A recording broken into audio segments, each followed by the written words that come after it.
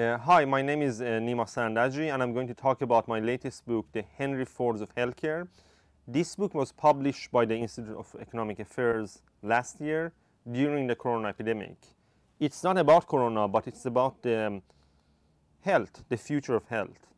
And currently, health policy is at the focus of everybody because of this terrible global pandemic. However, equally important, if we have a long-term view coming out of this horrible pandemic, is that for decades, studies have shown that various Western countries have significant problems in healthcare delivery within their welfare states. Simply put, it's not sustainable. The costs are not under control long-term. And a real progress is happening elsewhere. The Henry Fords of healthcare are not found in the Western countries. They're not found in Sweden, they're not found in the US. Even in the Netherlands, which has a very good balance in the healthcare model, we don't really see them. We see them instead in India, Thailand, China, Brazil, Singapore, Korea. Countries mostly, I would say, to the east, although Brazil isn't really east, it's more west. But countries that don't have a Western style healthcare system. That's where the progress is happening.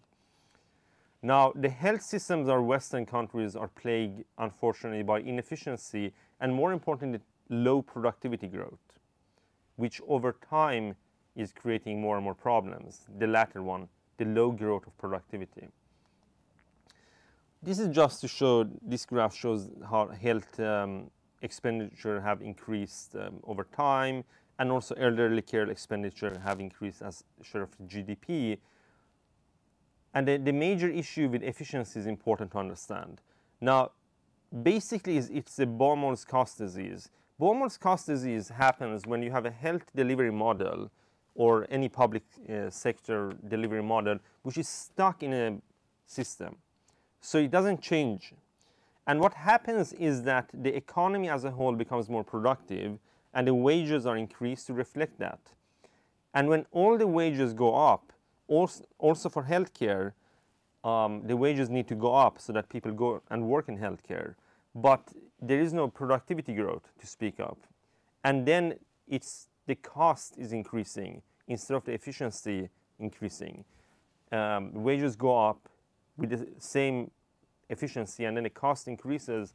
And the cost increase is so high that it is actually higher than the rate of economic growth. So even though societies become richer every year, more prosperous, their cost of healthcare goes up so that it becomes more and more difficult to support the healthcare, and more taxes are needed to support that.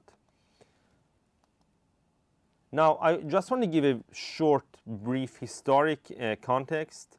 In the same way that enterprise has a very long history, and the history of enterprise did not start in the West, it started in the East. Again, with healthcare, we see that, okay, at least 1,000 years ago, we go to the Middle East, we had the golden market renaissance period for the Middle East then. And then we see the development of what we could say the first maybe modern hospitals, and they were private. There was definitely public funding in them to support health for people who couldn't afford it themselves, as has been the case for, I think, any society through history. There is public healthcare funding, but the hospitals have historically been run privately. And the pharmacies, which have a very long history, again in the Middle East, also China, India, these countries, have also been run privately. So, and they were offering healthcare also. The idea of publicly planning the healthcare system, almost like it's the government has to plan it, that's a relatively modern concept with shortcomings. Now, since we are in the corona pandemic, obviously there is a role for the state in healthcare, not least during a pandemic, but that the public sector should run the hospitals is causing massive problems for the European countries over time. So basically, organizational changes such as economics of scale and high levels of specialization, which are adopted in the rest of the economy, are not penetrating the healthcare system.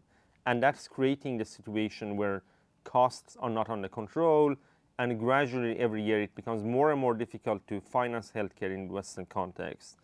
and the quality isn't really going up either as much as it could. But this is a Western problem. India, China, Middle East, Singapore, and so on have given way to the Henry Fords of healthcare, which are, and these guys are entrepreneurs who have changed healthcare delivery. My book is about them. You can read it. It's on the Institute of Economic Affairs website.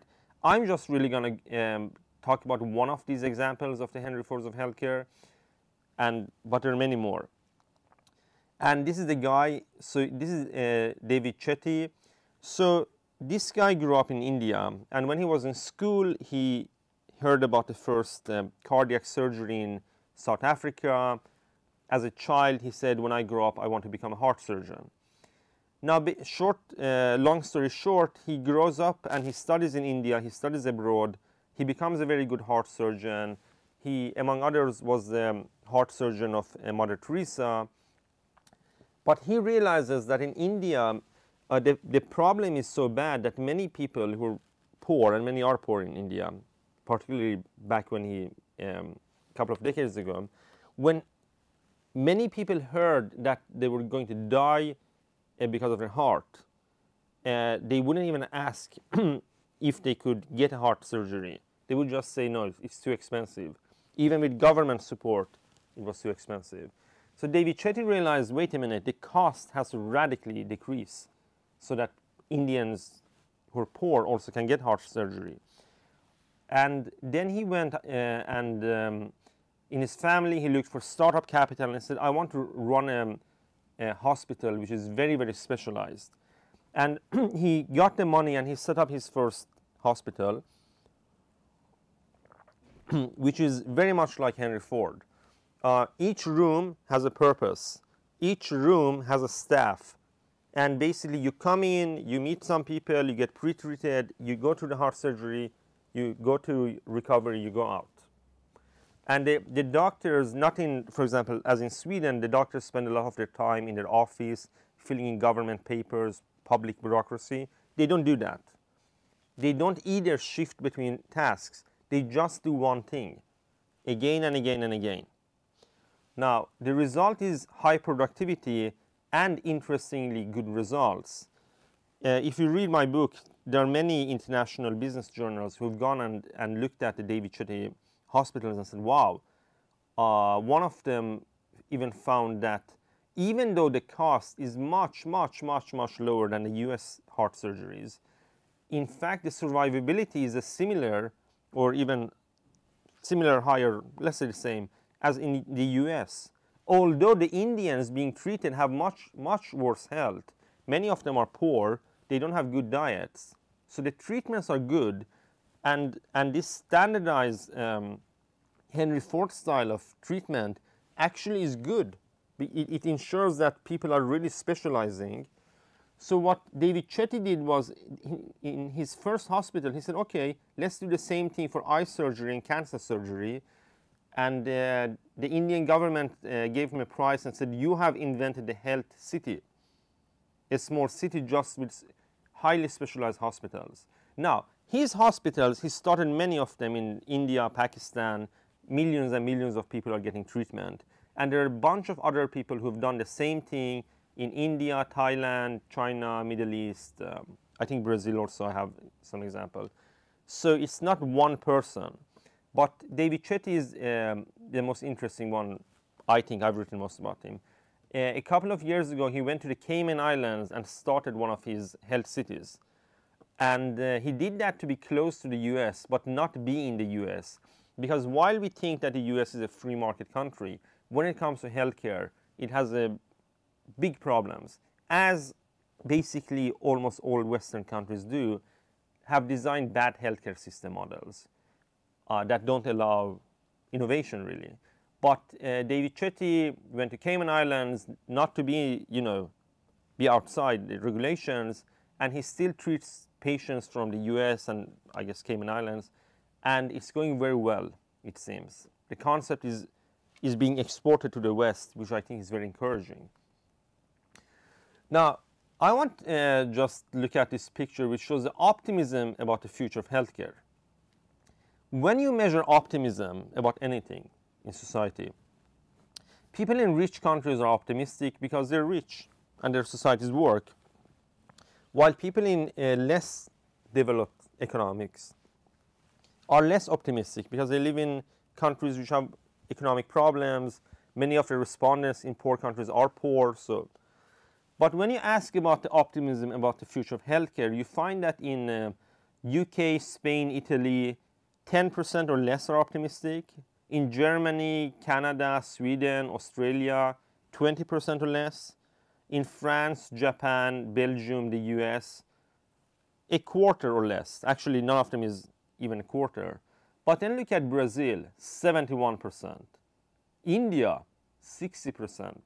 Indonesia, 51%. China, 47%. There's something happening here. These countries at top, and Turkey also at top, they have the Henry Fords of healthcare. They're open for this kind of disruptive healthcare innovation. And there's optimism. I think that the West needs to learn from India, China, Middle East a very simple lesson. Allow radical innovation. Open up for trade of health. There's a massive health tourism going on where people go to Thailand, India, Singapore. Thailand is very big. They go basically to hotels that are like spas. They get very good treatment. They go from Europe, from the US, and often for much less than they would pay in their own countries. And you would say, okay, but the cost of labor is lower in Thailand. Well, that's part of it. But the main part is that the economics of scale are allowed, and these hospitals in countries like India, in fact, they're so big and so successful that some of them have charities where poor people can get free healthcare. Not all of them, but some of them have it. They still are run massive profits, even though they give away some of the healthcare. And they're also doing a lot of research and development, world-leading research and development. Basically, the Henry Fords of healthcare have today created hospitals which are more dynamic than the ones you find in the West.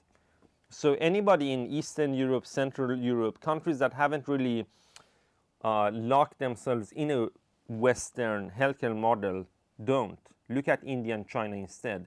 They have it right.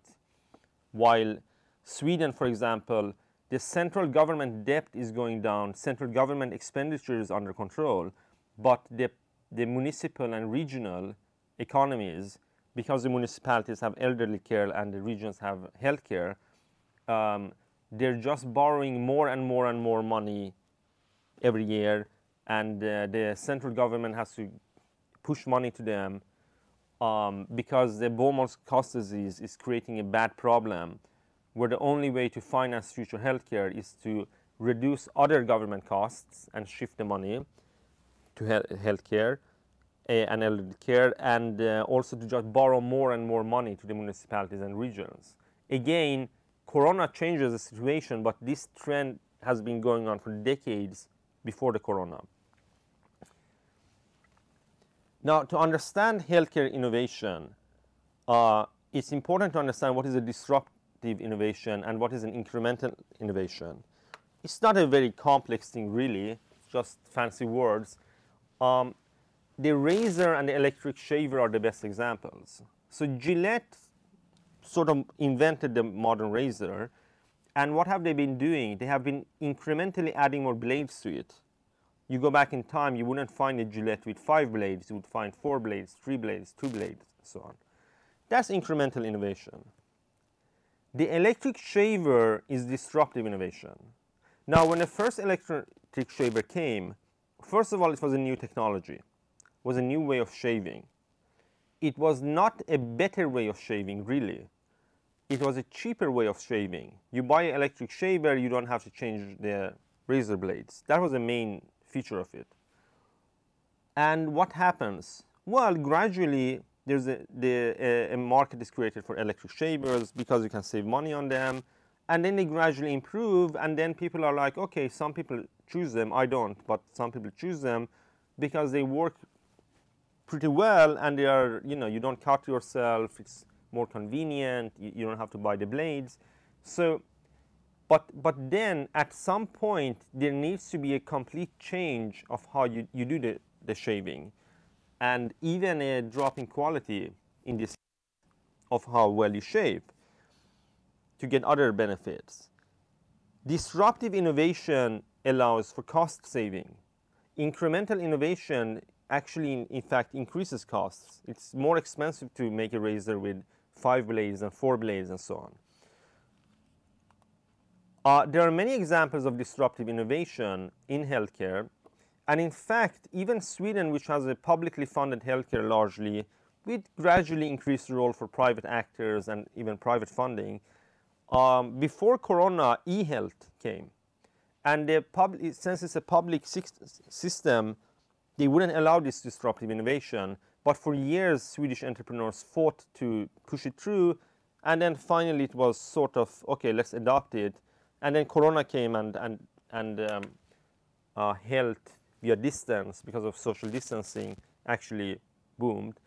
We have robot surgery. We have hospitals being specialized, highly specialized, like the David Chetty example. These are examples of disruptive innovation in healthcare. And there are some policy lessons for the world, really. First is, don't go with this Western healthcare system. The US, for example, they have huge problems with their healthcare system. It's so regulated. There are so many people suing each other over healthcare that a price for the consumer really does not make any sense. Countries like Sweden, it's too much government command and control still, even though they're opening up for the market. Learn from the East, where the Henry Fords of healthcare are able to transform healthcare, to push up quality while the prices are under control. The West has simply got this wrong, the command and control model. And I think we're going to see the shift towards being inspired from India and China in this regard, instead of being inspired by Western Europe and the US. And as we clearly see, be inspired from the countries where people are optimistic about the future of health. And that's mostly the East. The second policy lesson relates to 2 papers that I, together with my colleague Gabriel Helle Sahlgren, are writing for Timbro. One of them is about new public management, and the other one is basically about the topic I'm speaking about today. Privatization in healthcare has been happening in Sweden, even in the UK with the NHS, slowly, very, very slowly, limited, but still. Privatization is good, and it is needed, and also new public management has been introduced in the public sector to deal with the shortcomings and inefficiencies. Both of them can be good forces. It's not a guarantee, but they can absolutely contribute positively, and privatization does contribute. New public management is essentially that the public sector takes in the management practices from the private sector and tries to copy them. But this is not enough. If you just bring in private companies and say, okay, healthcare is government controlled, you have to do this way, this way, this way, you're not changing anything. In Sweden, for example, the private, you can start a private small health, not a hospital really, but a mini hospital and a clinic, I mean. And but then you have to follow all the government regulations, so the doctors have to spend so much of the time filling in paperwork because they become government bureaucrats. It's about opening up for disruptive innovation. It's about opening up for another way of providing healthcare, not have the doctors filling government papers half their time or a third of their time. That's the first step, obviously. So it's about disruptive innovation. There are many, the third policy lesson is there are many examples of health entrepreneurs combating COVID-19. Learn from them. My brother was traveling, and he was in Stockholm's main airport, Arlanda, and he said that in a hotel close by, a young Turkish guy, I think, had opened, Swedish guy of Turkish origin, had opened, he rented 2 rooms and he just set up a corona testing, rapid testing answer center, which everybody appreciates. You know, it's good in the corona times, the passengers are happy, the public healthcare is alleviated. This is not something the public healthcare would have done. And if they had done it, the Swedish taxpayers would have paid millions of euros for it, instead of an entrepreneur doing it and creating value. So COVID-19, while being very horrible in many ways, has, I think, opened a bit for innovation. So I think it's good to go back and look at the innovations and say, wait a minute, maybe we should embrace innovation even after this COVID situation hopefully is handled through vaccinations. And the policy lesson 4, command and control of health. Well, sometimes yes, if you have a pandemic, for example, and of course it needs to be regulated, but through history, health has been a business. Healthcare was not invented 100 years ago in Europe. The centralist commanded healthcare welfare state model was invented, and it's not a very good, well-functioning system. It's not a very good system. The West needs to relearn that through history, health has been a business. Society, government has regulated and also funded, you know, to support people who can't afford it, etc. But the West needs to relearn that health is not something for the public bureaucracy to handle. That's not how it has been, and that's not how it can continue to be. During the coming decades, something will happen. Extending healthy lifespan. That's going to be the booming industry of the world. Already they've extended the lifespan of mouse 5 times, and a couple of years ago they managed to actually rejuvenate mouse. And there's a lot of work in, you know, getting this on Cocker Spaniels and soon on humans. So I think this will become a huge, huge marketplace.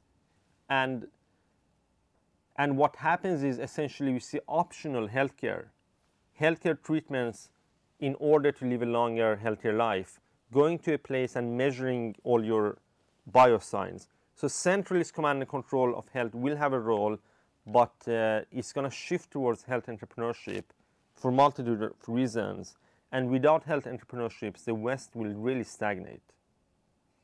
So my book, The Henry Fords of Healthcare, I think you can just go to the Institute of Economic Affairs homepage and read it online. It's a short book. It discusses these concepts, and it points to the Henry Fords of healthcare, these individuals in the Eastern context who are revolutionizing healthcare with the same very basic principles of capitalist production that Henry Ford's and McDonald's and others have implemented, but with that the Western systems are just not allowing in healthcare. So this is the future of healthcare, really. It's happening in the East, not in the West. Thank you.